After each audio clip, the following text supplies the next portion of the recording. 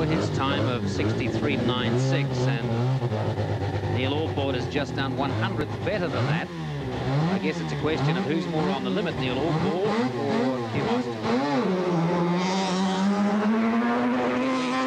This car is handling remarkably well, seems to be getting excellent traction off the line. It's very quick downhill. Keep an eye on that time on the left-hand side of your screen. That's Neil Allport's time. And it is just 100th better than Kim Austin did on his last run-up.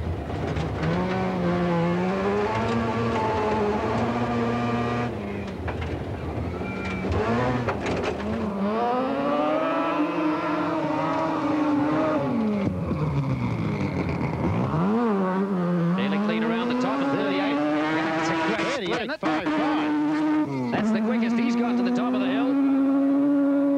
That's got to bring him down to the twos. Unless he makes an error on the way down or gets it too sideways. I think we've got the other finalist. 63.95 to beat. Into the last corner, 62.41. With a superb split for Kim Austin. Oh, great time. 2-4-1, you're in. Can you put anything else out? Oh, no, I don't know. We just wanted to get there the first two-wheel drive car, so I think we've got a good time now. Trevor, exceptional talent displayed there by Kim Austin. Yes, Tony, I've seen a lot of motorsport in this country, and there's a guy that really has got talent.